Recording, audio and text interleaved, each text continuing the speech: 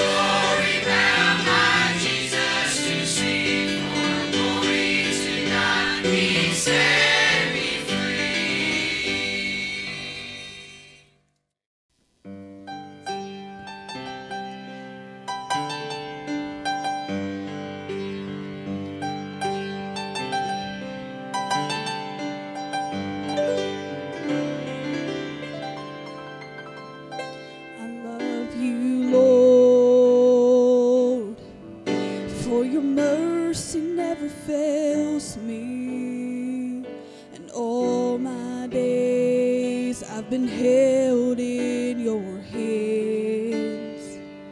From the moment that I wake up until I lay my head, I will sing of the goodness of God. 'Cause all my life you have been faithful,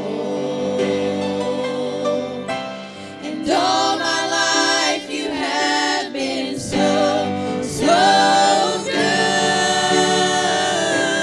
With every breath that I am able, I will sing of the goodness of God.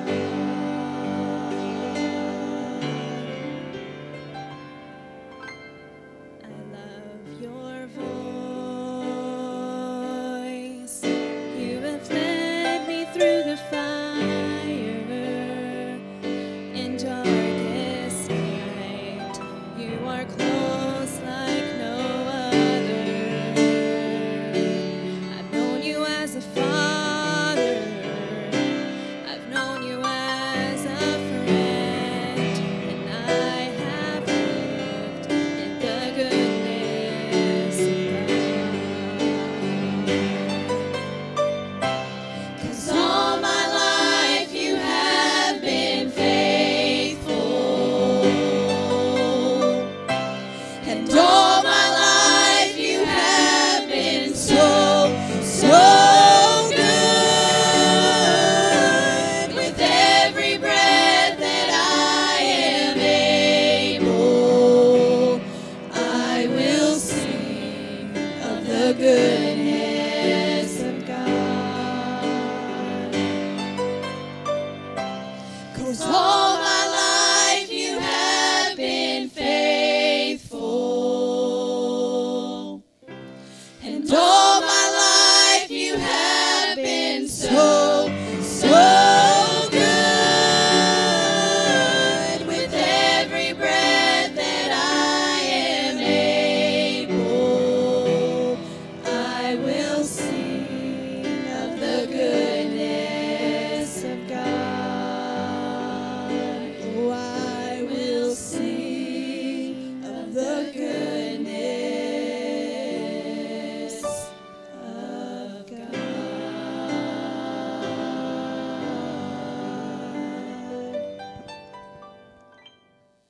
Amen. Thank you, ladies, so very much. I appreciate that. Take your Bibles and go with me tonight, if you would, back to the book of Luke, chapter number 15. I appreciate what the Lord did in the services this morning as I was looking over the message for the week and or for this Sunday. And I really felt like that God was going to have me in this text all day from this morning to this evening. I know it's a familiar passage of Scripture. Those that wasn't here this morning, we did deal with the prodigal. We talked about arise and go. When the prodigal made the decision, he said, I will arise and go to my father. And I'm grateful that as individuals, as people who fail and people who fall short, and sometimes we go our own path and go our own way, I'm grateful that there is a heavenly Father that we can return to. I'm grateful that His door is never closed, that heaven is never shut up for the people of God. And I'm so very thankful for that. So we talked a little bit about the prodigal this morning as far as arising and going, and we mentioned those verses there, and we'll just do a quick review here in just a moment. But we're going to look at a little bit different aspect tonight, to whereas the responsibility is not so much on the prodigal, but on those who are there to receive the prodigal as he comes home. And so I want you to stand with us tonight, if you would. We're going to read about 4 verses this evening, and then we'll make our prayer. It's been good to be in the Lord's house tonight. I appreciate what God has done and allowed us to be here. And I'll say this, I'm thankful for our church. I'm thankful for our church family.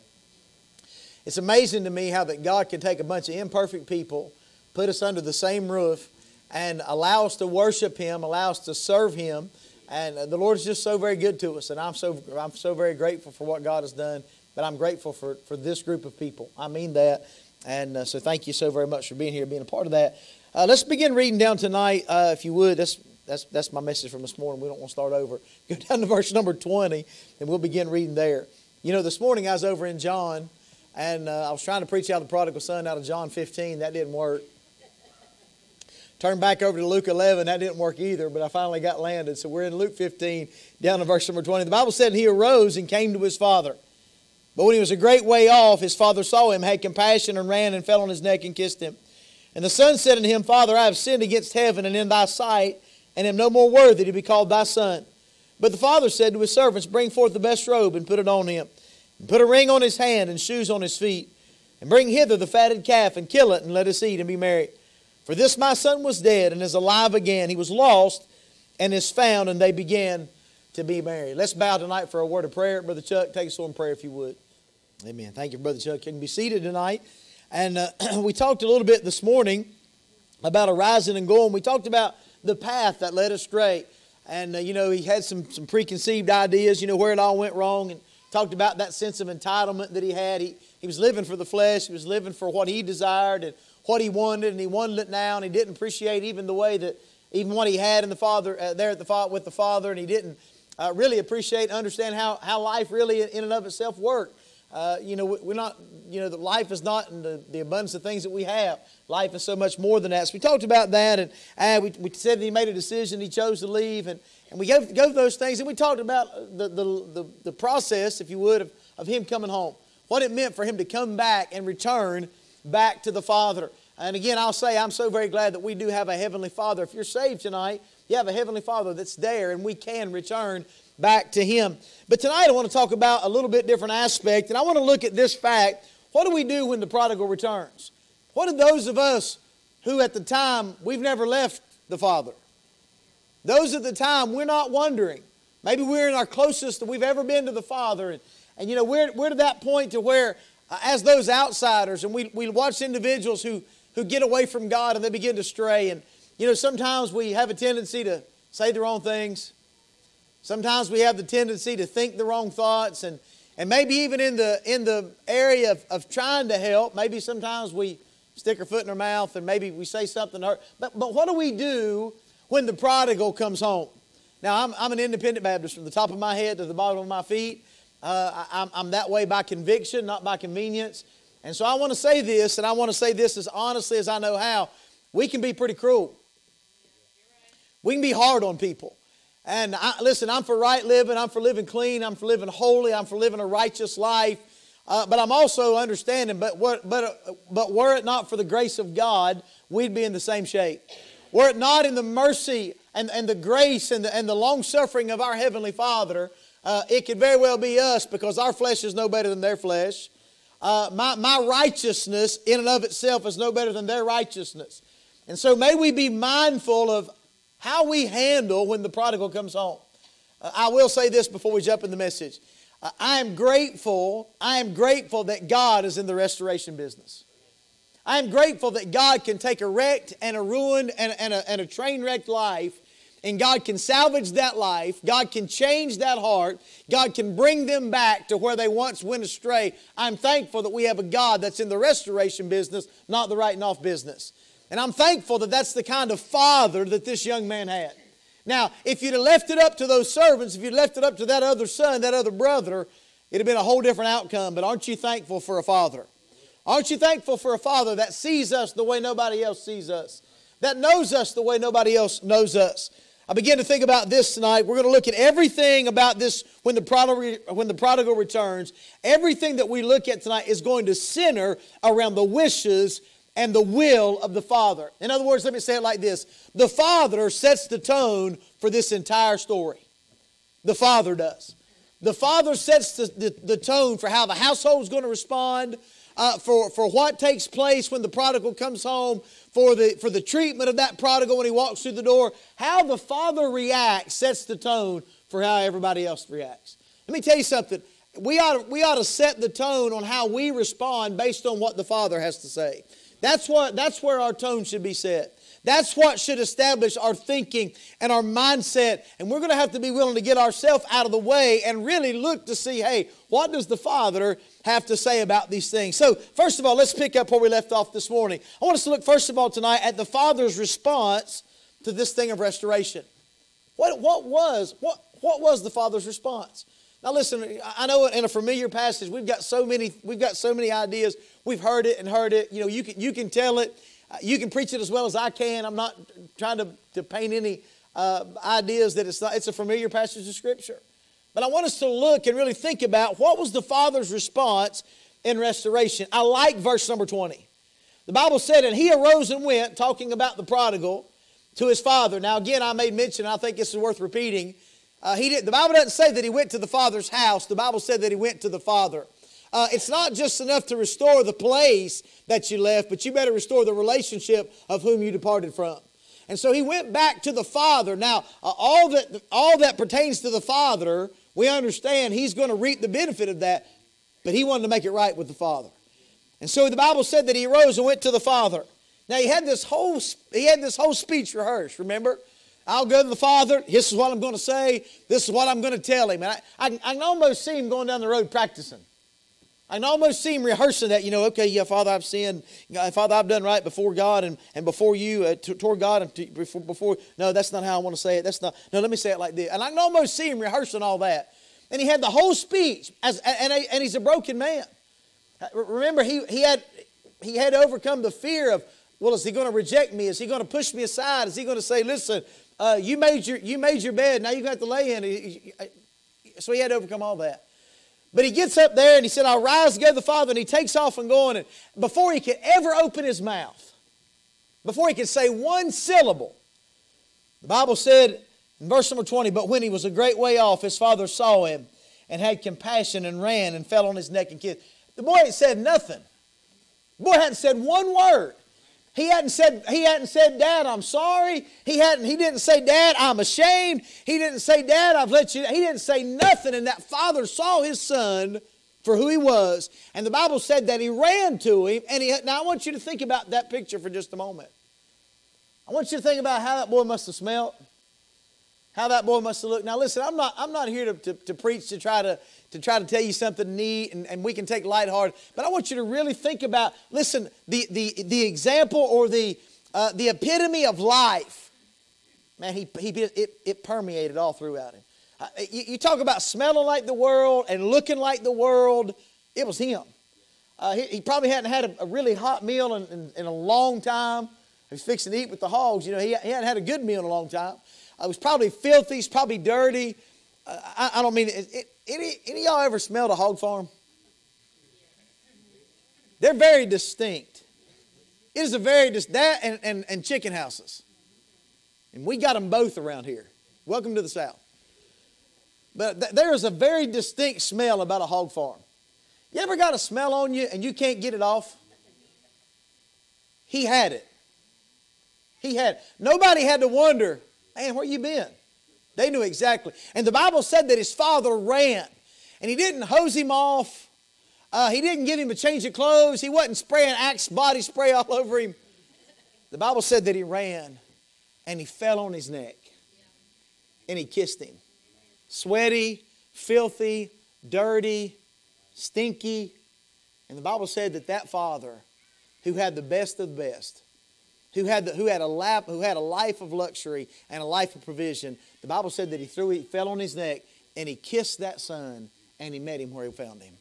I'm telling you something, it's a great day to be restored by what's the father think about the prodigal coming home? Well, the father's rejoicing. Hey, the father recognized him a great way off. His father saw him. Can I tell you something tonight, child of God? I don't care where you're at. I don't care what you've been involved in. The Father recognizes you. You are still a child of God. Hey, I believe this. I believe that boy was he probably looked different than on his way back than he did on his way out. He probably looked different. There might have been some servants that said, man, who is that guy? Man, who in the world is... Man, he's hugging him and telling him good to see him. He's crying and he's crying. Who is this guy? But I'm going to tell you something. He never had to say, Dad, it's me.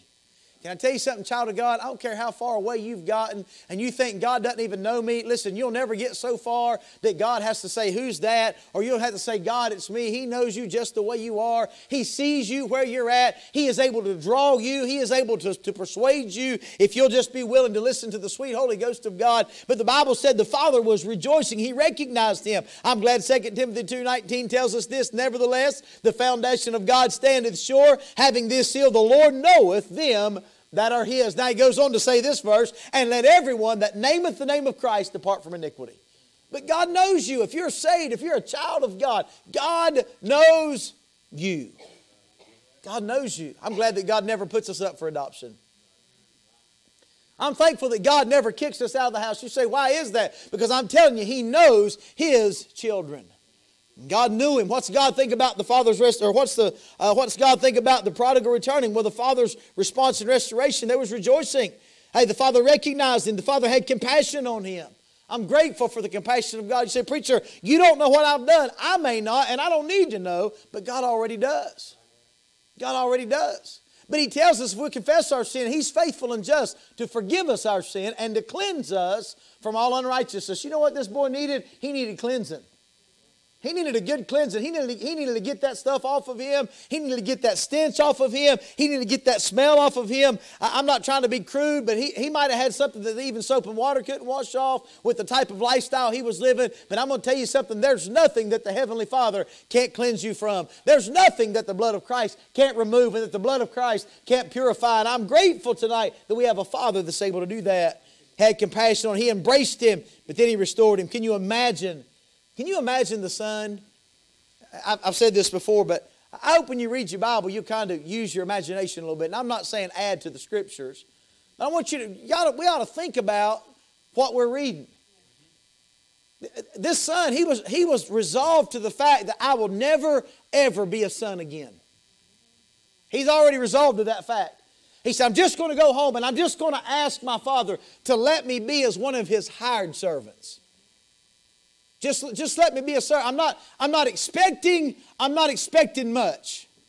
Can you imagine his surprise when his dad met him halfway out in the road, throwed his arms around him and kissed him? Can you imagine the surprise and the shock of his son to know that my dad hasn't forgotten me, my dad hadn't forsaken me, my dad was looking for me? Can you imagine the surprise that was on his heart? Hey, can I tell you something? It's likely, very highly likely, that this man underestimated the love of his father. And if you're wayward tonight and you've gotten away from God, even if you're right on the outside, but you're wretched on the inside, can I tell you, do not underestimate the love of your Heavenly Father. I'm not talking about this falsehood, this false sense of love and acceptance as the world, but I'm talking about a righteous Heavenly Father that loves you in spite of you and will restore you if you'll simply come back to Him. Man, he underestimated the love of his dad. But the father's response and restoration, his rejoicing, what about his instructions? Remember when I said everything that they reacted to hinged around the will and the thinking of the father? Listen to what the father's instructions was. Verse number 22. But the father said to his servants, bring forth the best robe. Now we know the confession is given in verse number 21. I'll say more about that here in just a minute. But repentance is offered in verse number 21, and it's genuine. It's genuine. Now, skip ahead, and I might be getting my notes out of order, but that's okay. Understand this. There's a lot of times that we're skeptical because we don't really believe that the repentance is real. But can I tell you something? That's really not up for me to decide. That's between the repenter and the Father. That's between the repenter and the Father. But he goes down to verse number 22. And you can almost visualize, and here's these servants, and they're watching. They know he's been gone. They know the lifestyle that he lived. His brother knew about it. So somehow or another, he'd sent a postcard. They'd got a telegram. He saw it on Facebook somewhere. But he knew that, hey, my brother is living a wicked life.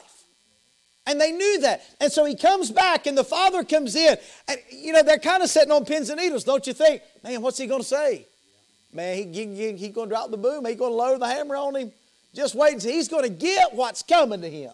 I can't wait. I mean, this is going to be good. You're not going to miss it. They're getting their popcorn. And they're waiting for how the father is going to respond. And I think they're all shocked. And he looks up and he says in verse number 22, but the father said to his servants, bring forth, here it is. They're going to bring out the guillotine. He's going to let him have it. He said, I want you to bring forth the best robe. He said, I want you to put it on him. He said, and put a ring on his hand and shoes on his feet. Now, as far as I can tell, the boy's still filthy. And the boy's still nasty and the boy's still dirty. Listen, he wasn't so much worried about the condition of his coat as he was the condition of his kid. He said, I want you to bring forth. And he said, I want you to put the robe on him. And then, by the way, I want you to put the ring on him. Now listen, this is a really expensive ring. Electricians ain't supposed to wear them titanium rings. That's a bad idea. And I got used to wearing it, and I like him. And that way, if I lose it, I'm not in trouble because Amazon sells them like, 6-pack for $5.99. That's not the kind of ring Brother Chuck put on him. They brought that father's ring that had that symbol of the household, and they slid that ring on his finger. Now, unless you can't read between the lines, understand what he said. He said, oh, you're not going to be a servant. He said, but you're still a son. And he put that ring on his finger. And all of those servants watched him. You know what they saw? They saw, hey, listen, the Father expects me to treat this young man not like my flesh says to treat him, but like my Father says to treat him.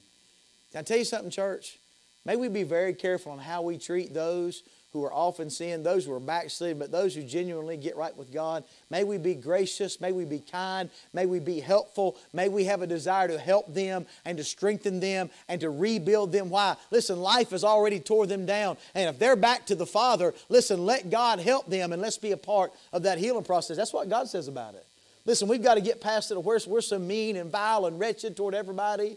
Man, we hate everything that moves, and if everything don't walk just like we walk and look just like we walk and, or look and talk just like we talk, we've written them off. And listen, people fall, people stumble. I'm not excusing sin. I'm not saying that the Father said go out and pat him on the back while he was out in the far country, but the Father said once he comes back to the house, we're going to treat him like who he is. We're going to treat him right. We're going to love him. We're going to care about him. We're going to lift him up to the place that he rightfully deserves to be. And they treated him that way because of the Father's wishes. Church, may we never forget that, listen, God is in the restoration business. There's people all around this country, all around our county, that at one time, you know what they did? They lived for God. At one time, they were in the house of God. At one time, they were telling other people about Christ, and something, somewhere along the line, listen, maybe by their own decisions, maybe by their own will, it was obviously all their choice. But if God ever brings those people back, may we do our very best to treat them as God desires for them to be treated and understand that restoration is a priority in the heartbeat of God. He gives us Galatians 6:1 for that. We'll look to that in just a moment. He wasn't to be treated with disrespect or disdain. You know, people whisper, people talk. You know, if he'd have been, man, y'all got quiet all of a sudden. But you know, if he'd have come into a typical Baptist church, they'd have smiled and shook his hand at the door, but they'd have went and talked about him when he left. Let me tell you something, God's not in that. God's not in that. God's in the restitution business. And when God restores somebody, God restores them. God restores them. We want to treat them like a car. You know, if you're ever on Marketplace or something, sometimes people say, oh yeah, no, it's been fully restored. What that means is they took it to Mako and they put a $150 paint job on it, but the bottom of the pan's rusted out of it. The motor won't run. They poured motor honey in it before they've listed it so it don't knock and click and bang. They said it's been fully restored. That's not how God restores things. Listen, God takes it back to the very heart of it. And when God makes something new, God makes it brand new. When God makes something whole, He makes it fully whole. Listen, He didn't halfway heal the lepers. When God healed them, God healed them. And I'm telling you, listen, God is in the restoration business, and they were not to be treated with disrespect or disdain. He was to be treated and recognized as the Father's Son. May we understand that when God's people get right with God, you know, that's how we want it, right? When I get right with God, I want everybody to forgive me. But when somebody else gets right with God, I want them to prove it to me. And I'm telling you, listen, God wanted him to be, or the Father wanted him to be treated as a son. That's real restoration. That's a restored relationship. Then he said, bring hither the robe and the shoes, the robe and the ring and the shoes. I like this, and we'll move on. You understand that these weren't the son's items, but they were the Father's items? The son done blew his. He done went through his. That's not good English. But he already went through them. He said, give me what's mine. Listen, I think he took everything out of his closet. I think he went in there and he might have got some of them, you know, the clothes that his grandma bought him, and he said, I ain't wearing that stuff. There might have been some of that in the closet, but everything that he liked. I mean, he took his best sandals, you know, his Air Jordan sandals. He took all that stuff. And he got all of that stuff and he took it with him, and somewhere along the line, he lost everything. You know, the Bible doesn't say that he came back with his suitcases and his luggage. He came back just him. He didn't have anything. He had nothing to offer the Father. But man, aren't you glad the Father had everything to offer him? And when he came back, the Father said, go get the best robe. Guess whose closet that was probably hanging in? That's probably hanging in the Father's closet. He said, go get the best robe. Go in there and get my favorite one. Get the most expensive one you can find. That's made out of the finest quality material. That's made out of something. And bring it to him. Get my ring. Go in there and get one of my signet rings out of my drawer and bring it because I want everybody to know. Aren't you glad the Father wasn't ashamed of him? Aren't you glad the Father didn't say, man, boy, you stink. You got to do something. Listen, the Father was just glad he was home. The Father was just glad that his son was back. And the Father knew exactly who he was. And he restored him. He said, go get the ring, the shoes. Listen, our righteousnesses are just like the way Isaiah, they're just filthy rags. But aren't you glad we're clothed with the righteousness of Christ? One that's so great, one that's so much greater, one that's so much purer. We can see an example of restoration here, given away to responsibility when you look over Galatians 6:1. You which are spiritual, restore such a one in the spirit of meekness. Restore such a one. Listen, if we walk away here with anything, I want us to understand this concept. When God allows people, and when people come back to God, may we as a local church body of people, may we do our very best to help them in the restoration process. To help them in their walk with Christ, to encourage them, to strengthen them, to edify them, to build them, to welcome them into a place, not while they're living in their sin, not saying, oh, it doesn't matter what you do, just come as you are and stay there. That's not what I'm talking about. But I'm talking about people who genuinely have their life restored to God through repentance and through a right relationship with God. May we do our very best to rally around those people. Stop tearing them down. Stop being so skeptical that, listen, they doubt the people of God. And let's help one another as the prodigals return. So what else is that we find? Listen, there's a celebration. We see how the Father responded, but what about the celebration? Now, you remember I said this morning, and I'll probably get talked about. That's okay. Won't be the first time. I said this morning that you don't party by yourself. You know, he wasted his substance with riotous living. He was talking about the type of individuals that he was running with and that he had associated himself with. Well, let me tell you something. There was a forevermore party that went on at the Father's house. There was a celebration. Why? Because his son was back. It was a big day. It wasn't an ordinary day. Everything stopped. The normalcy of the day, the working in the field and the plowing of the garden, all of those things, they ceased. And what did they do? Man, they had a party. They had a celebration. They had a big time. Why? There was something to celebrate. Anytime somebody gets right with God that was headed astray, or someone that was going down the wrong path, anytime they come back to God is a reason for celebration. And listen, God's people ought to be rejoicing. We ought to be rejoicing when somebody comes down and weeps and gets things right with God. I mean, we ought to be rejoicing.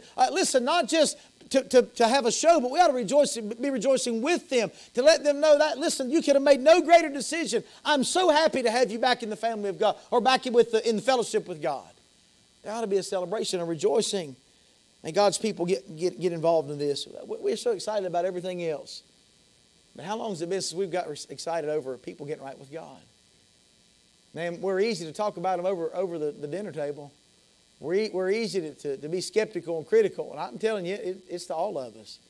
But man, we ought to have a desire in our heart that God would restore them. And then when God restores them, to celebrate alongside with them that, listen, they were out there, but now they're back close to the Father. And so the return of the prodigal is not time for skepticism, but a time for celebration. Verse 23, he tells his older son, he said, it was meet that we should make merry.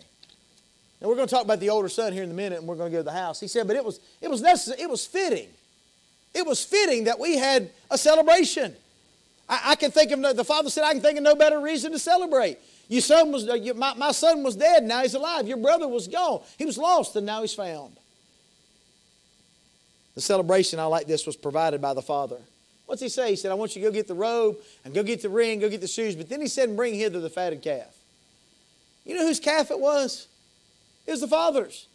You know who paid for it? You know who supplied everything for the meal, everything for the feast, everything for the celebration? All of it was because of the provisions of the Father. Can I tell you something? God has provided everything that we have to celebrate. The only reason people come back and get right with God is because of the grace and the provisions of the Father. The only reason that we have an opportunity to make restoration is because of the provision of the Father through His precious Son. The only thing that we celebrate is because of the Father's provisions. It was nothing that the son had to offer. It was nothing that the servants could offer. It was all because of the provision of the Father. But I do like this fact that the servants had some responsibility too. The celebration was prepared by the servants. God, the Father gave them a part in the celebration. Let me tell you something, church. God has allowed us the privilege to have part in the celebration. Now, you may not get this, and you may say, well, preacher, that's kind of goofy, that's kind of silly. But you know what he said? He said, listen, I've got a fatted calf that we've been saving for a special occasion. He said, I want you to go get the calf, and you to kill it, you to prepare it, and you to serve it.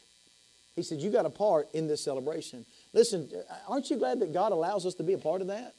Aren't you glad that God gives us some responsibility in this thing of restoration?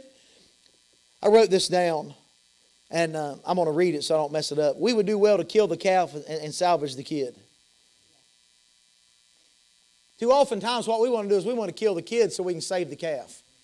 You say, wow, well, the calves, we're saving the calf for a special occasion. It's reverent, holy. We don't want to defile that which is reverent and holy, and so we'd just rather sacrifice the kid. We're missing the whole point of it. We're missing the whole point of it. We do well. Man, if we just say, listen, we'll just go ahead and we'll kill the calf, absolutely. Why? Because the kid's worth it. This young man's worth, his life is salvageable, and we're grateful that he's back to the Father. The celebration was partaken of by all. This celebration was intended for everybody in the household. Nobody was left out. You'll know that to the fact that even when the elder brother got back serving, he said, man, what's going on? He said, come on, there's a party, there's a big celebration going on. Your brother's back, come on. It was for the father, it was for the prodigal, it was for all the other sons, it was even for the servants. Everybody in the household had a part in this celebration. And that's the way it ought to be when the prodigal returns. There ought to be something within our heart. Let me give you something else and I'm done. By the way, all throughout the rest of the chapter, this lost and found chapter, verse number 6 and verse number 9, you know what the Bible says when they found that which was lost? The Bible said they calleth their friends to rejoice with me. Can I tell you something? There's never been a greater reason to rejoice than when a sinner repents and when a saint comes back and gets right with God.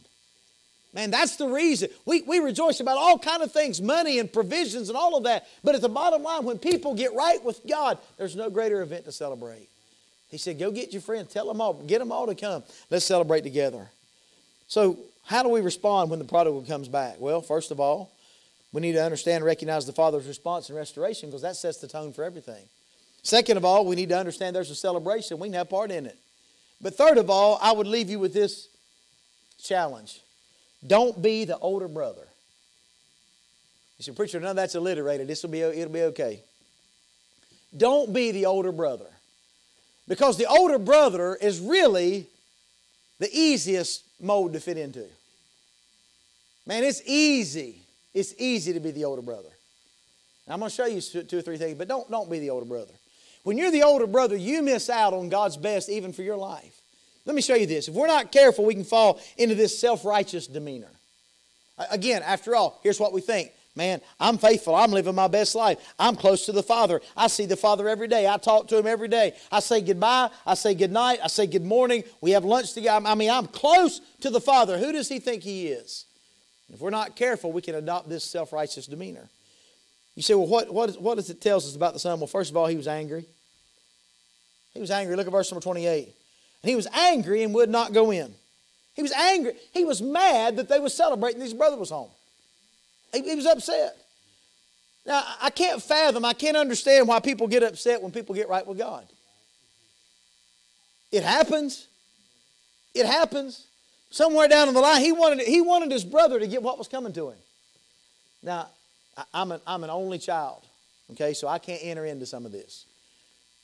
But I do have 3 kids that at one time when they were home, I'm sure that they looked when one got in trouble and they wanted the other one to get what was coming to them too. I'm sure of it. I'm positive. I'm positive of it. I'm sure that they looked, and I know that Caleb was especially happy when Corey got in trouble. Caleb rejoiced in the Lord greatly when Corey got in trouble. He wanted Corey to get what was his. Cassie was probably rejoicing when Caleb got what was coming to him. They were both rejoicing when Cassie got what was coming to her. But I mean, that's just how brothers are, right? But I'm going to tell you something. He becomes so consumed in his anger because he wanted his father to drop the hammer and say, you're bad, and he's good. Now that's simple. That really oversimplifies it. But that's what he wanted the father to do. He wanted the father to scold him and say, you've been terrible, you've been rotten, you're no good to me. This is the golden child. This is the wonderful son. And he was angry. You mean they're having a celebration, he was angry. Don't be the older son.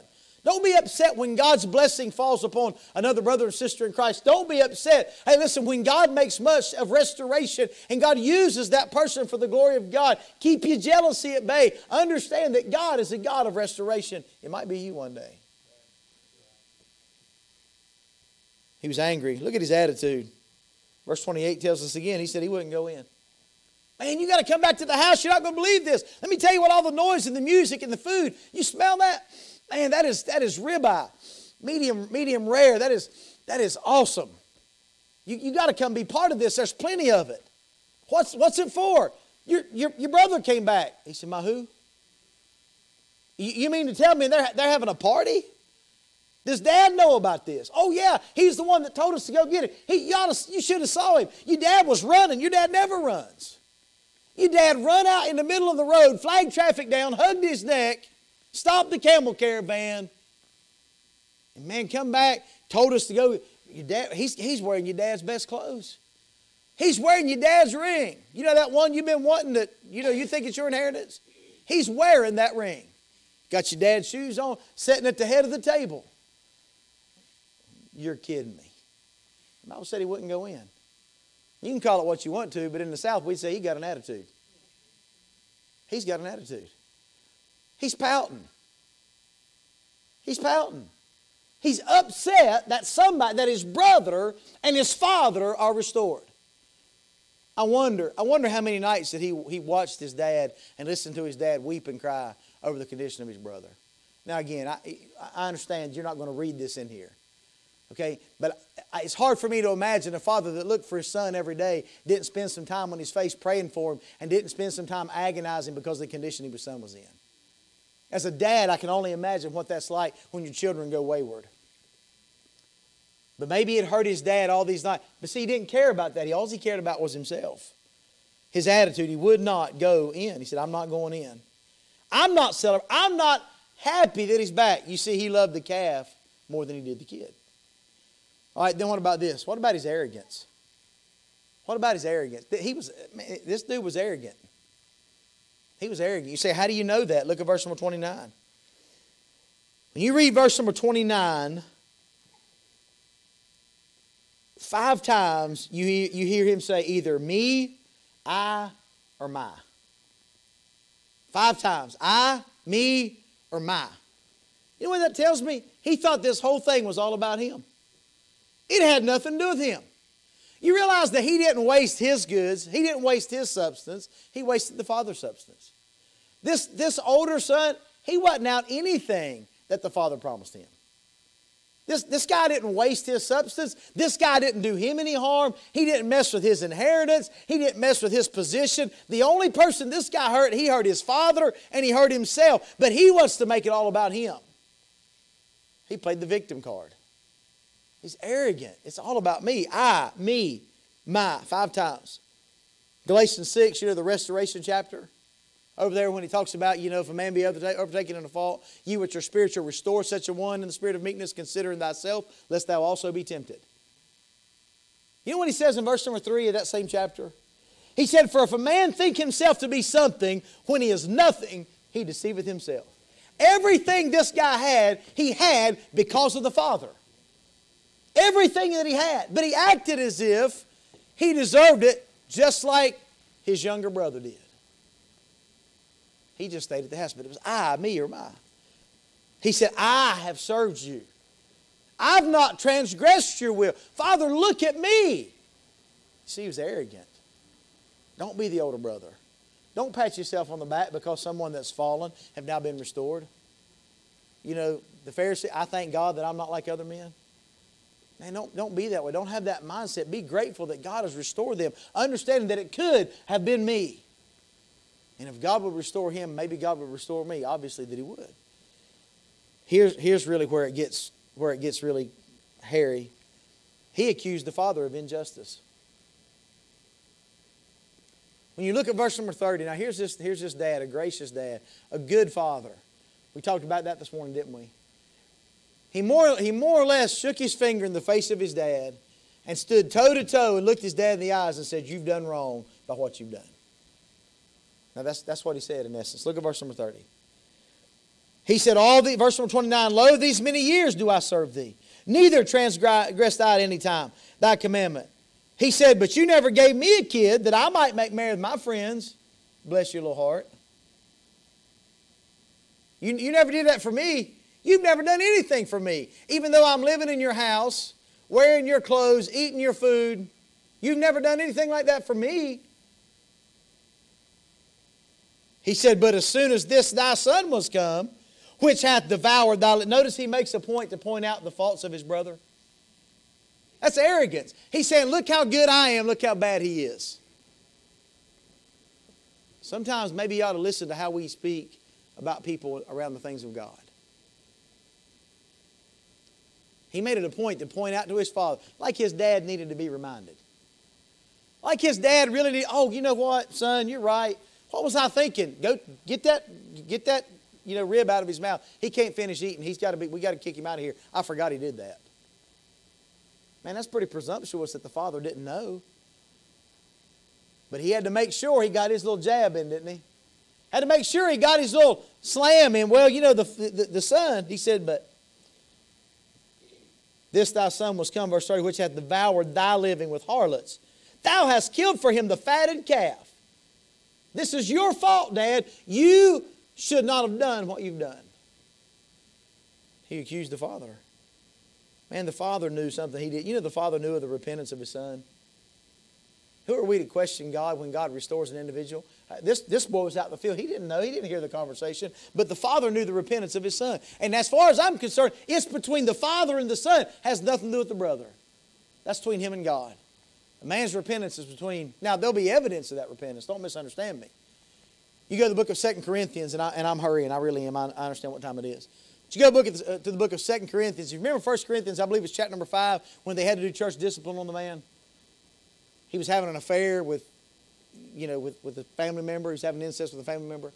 And they told him, he said, "Listen, you got to vote him out. You got to put him out of your membership. He's causing great damage. He's got to understand, and you turn his body over for Satan for the destruction of his flesh." And but in 2 Corinthians, I believe there's a good possibility that same man has now come back, and the Apostle Paul is encouraging them to restore this man as if this man has shown repentance. Let me read the verse, 2 Corinthians chapter number 2, verses 6 through 8. "Sufficient is to such a man as his punishment, which was inflicted of many.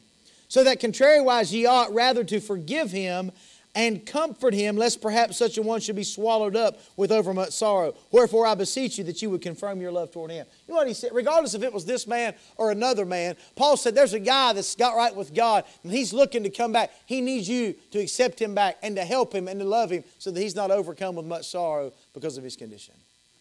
Listen, church, we have a responsibility to understand that God can restore who God chooses to restore. And my responsibility is to treat them as restored, treat them as such because of the work that the Father's done in their life. You say, how do I do that? Well, we're going to have to give over ourselves, but listen to what 1 Peter 4:8 says. "And above all these things, have fervent charity." Now listen to this phrase, "among yourselves." Have fervent charity among yourselves. Do we really love the brethren? Do we really love the brethren? Now, some people it's easy to love, some people not so much. But do we really love God's people? We love them not because of who they are, but sometimes in spite of who they are. But he said, have fervent, that red-hot heated love. Have fervent charity among yourselves. For charity shall cover the multitude of sins. Man, we got to learn to love people. Fallen people, broken people, hurting people, damaged people. But people that God's restored, we got to learn to love people and help one another. We're all broken, hurt, damaged. And were it not but for the grace of God, we'd still be out wandering lost in the world. We got to learn to help and love one another. He admitted that his friends were different from the family, friends of his father. He said, "Let me make merry with my friends. Your crowd's not my crowd."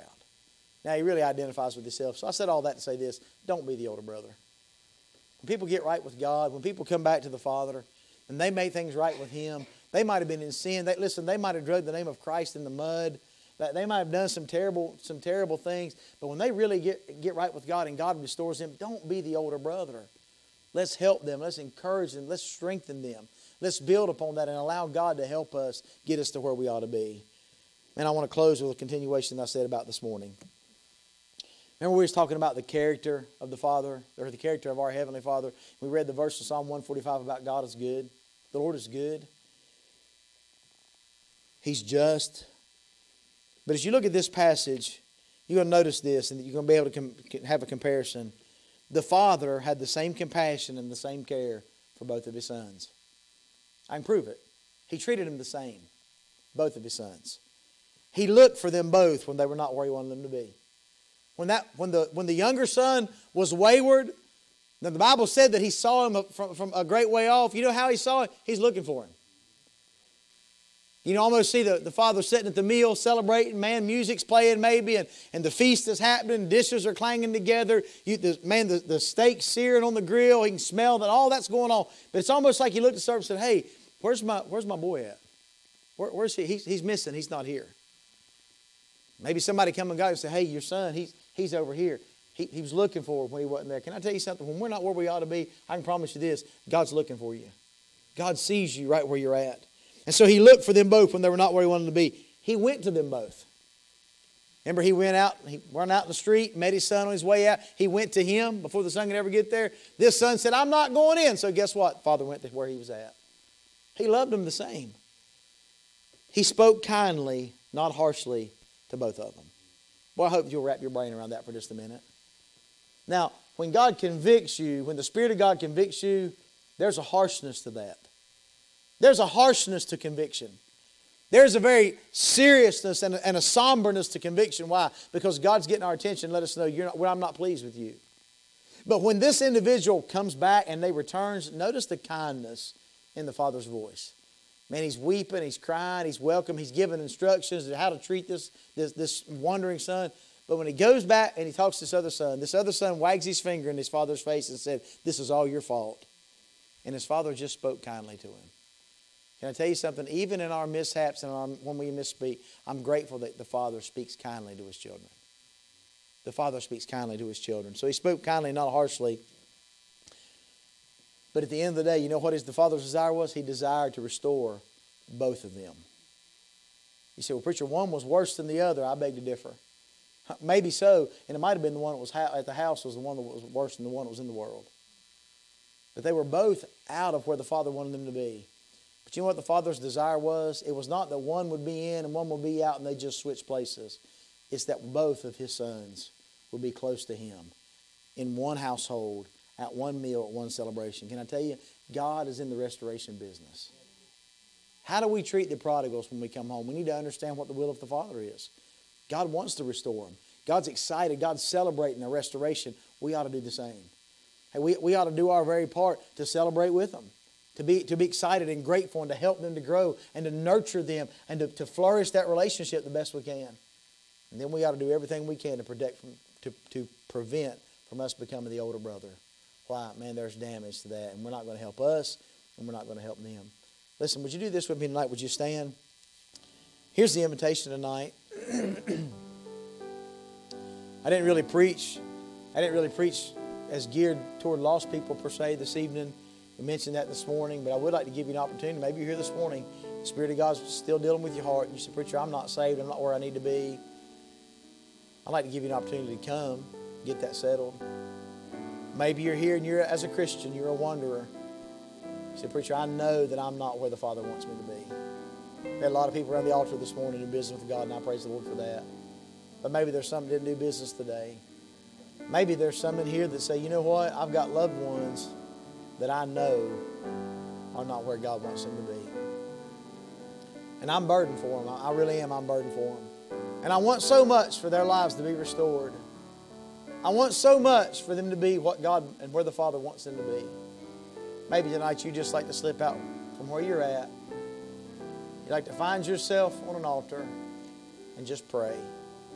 Talk to the Father. It was a couple weeks back, I guess, when I felt like the Lord was dealing with my heart about this message. And I wrote one word in my my notes in my phone, I just wrote the word arise. Help me to remember where to come back. Listen tonight, if you're not where you ought to be with God, won't you arise and go back to the Father? I'm not telling you to arise and go to the church, arise and go back to where God was to have you to be. You have a great Father. If you're saved, you got a great Father. If you're here tonight and you've never been born again, Brother Brooks was talking, he said that when he was 7, he knew all the ins and outs. He could tell you the information, but he had never personally trusted Christ until that day. Maybe that's you. Maybe you can quote the verses, sing the songs, tell the tale, but you've never personally, genuinely trusted Christ to be your Savior. If that's the case, why not tonight? Christian, if you're wondering, you're not where you need to be, why don't you get it right tonight? Maybe a relationship between parents and children, brothers and sisters in Christ, maybe need to be restored tonight. Just get it right.